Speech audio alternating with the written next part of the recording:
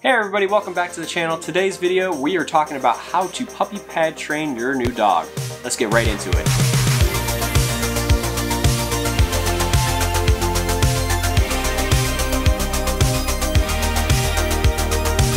Okay, so when puppy pad training your new dog, the first thing you're gonna need are some puppy pads, obviously. But you wanna create a safe space, controlled environment for your dog that will be covered with all of these puppy pads. You're gonna lay down so many puppy pads that it's basically unavoidable success for your new puppy. Just cover the entire space, the entire floor with puppy pads. This will basically make it impossible for your dog to not go on a puppy pad.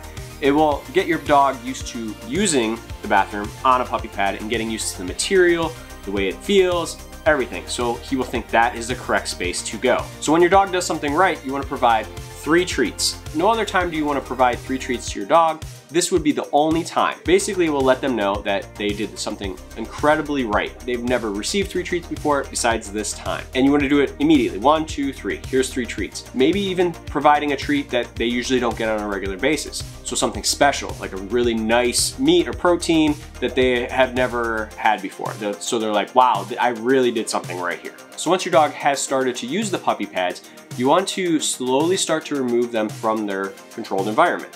Now, you don't want to just start pulling all the pads at the same time. Maybe remove 1 starting in 1 week, and then maybe remove a couple more the next week, and then, you know, every few days, maybe just start to pull 1 or 2, and until all the pads are gone. So during this process, this is where it's really going to get tricky, because if they have an accident not on a pad, you don't want to punish them. They just don't know. They're learning. So you need to take the process with them here. Just don't reward them. They didn't do anything right there.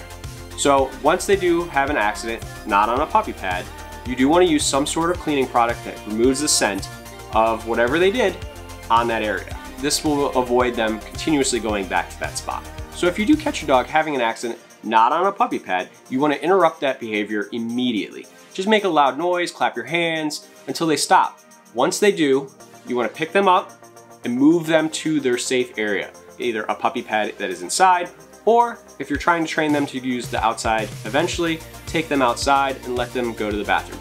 You want to take them to the same spot every single time this happens so that they know, oh, this is where I need to go to the bathroom. Consistency is key here. You want to make sure that you take your dog out on a regular basis and you want to consistently take them to the same spot. I usually like to try to follow however many months old the puppy is, you take them out that many hours. So if they're, let's say, 2 months old, every 2 hours, you take them out. Okay, so that's it. So this is just some advice that I came across while raising my puppy. Again, I'm not a licensed dog trainer, so if you're looking for a little bit more training, please seek out a professional dog trainer. If you guys like this video, make sure you guys give it a thumbs up, subscribe if you aren't already subscribed, and hit the bell for notifications for when we post new videos. We'll see you guys in the next one, and good luck puppy pad training. Bye.